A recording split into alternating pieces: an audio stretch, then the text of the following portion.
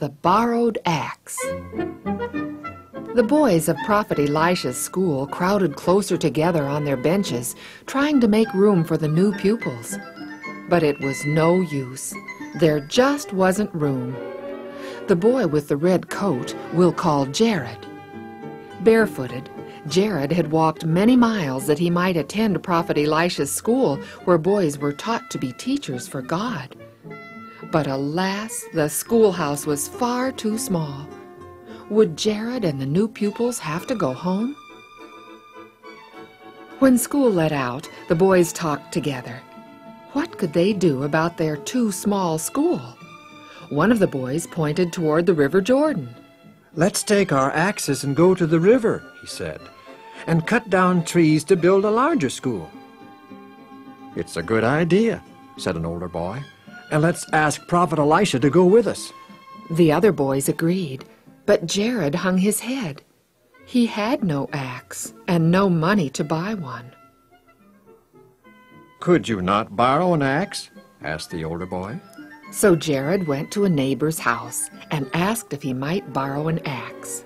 "You may borrow my axe," said the neighbor, "if you will take good care of it." "I will take good care of your axe," promised Jared. "Very good care of it." One morning, when the sun was half up, the boys shouldered their axes and walked with Prophet Elisha down the trail to the River Jordan. The river wound in and out, in and out, in and out, like a snake wiggling through the valley. Here and there on its banks were groves of trees, tall trees, short trees, crooked trees, and trees that were straight. Each boy chose a tree to cut down. Jared chose one near the river's edge. He swung the borrowed axe and made a cut. Again and again and again, he swung the axe with all his might.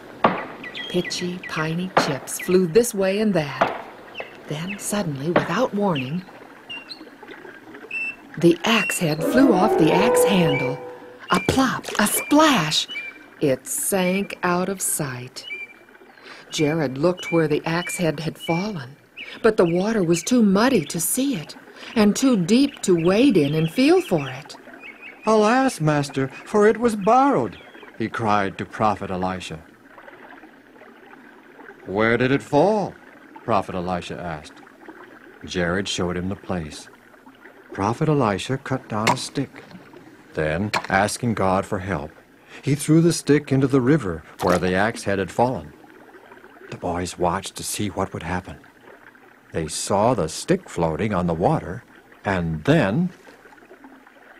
Up, up, up, through the muddy water rose the axe head.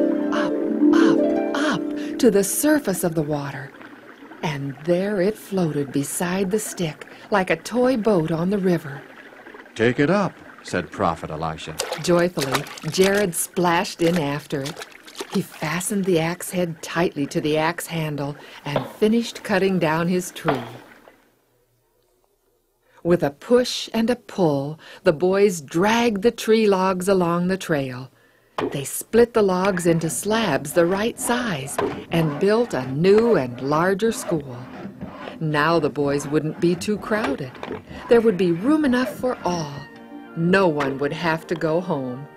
They could all stay at Prophet Elisha's school and learn to be teachers for God.